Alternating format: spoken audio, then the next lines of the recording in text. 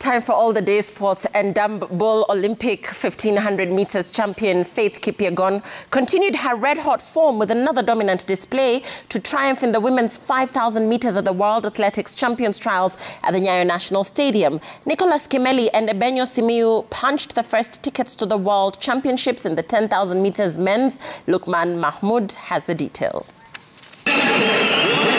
Faith Kipyegon, who was competing for the first time after breaking both the 1,500 meters and 5,000 meter world records in a span of a week, clocked 14 minutes 53.90 seconds to claim victory in the 12.5 lap race ahead of the national champions Lilian Kasait, who placed second in 14 minutes 56.50 seconds. Kipyegon, who will be eyeing her third world title in 1,500 meter, has confirmed she'll do both the 1,500 and 5,000 meter at the World Championship in Budapest, Hungary.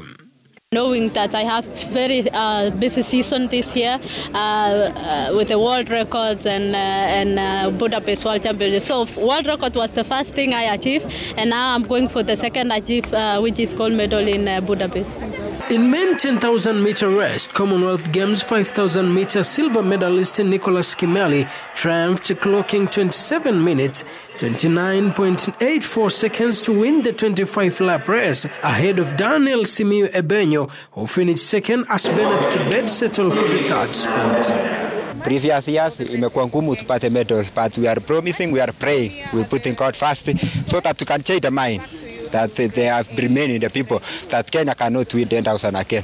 So maybe this year it's our year. Commonwealth 100-meter champion Ferdinando Manyala qualified for the finals slated for Saturday after clocking 10.09 seconds. He has promised a sub-10 seconds run in the finals. As the 2 days World Athletics Championship come to an end tomorrow, Athletics Kenya is targeting a strong team to represent the country in the Budapest, Hungary Championship next month.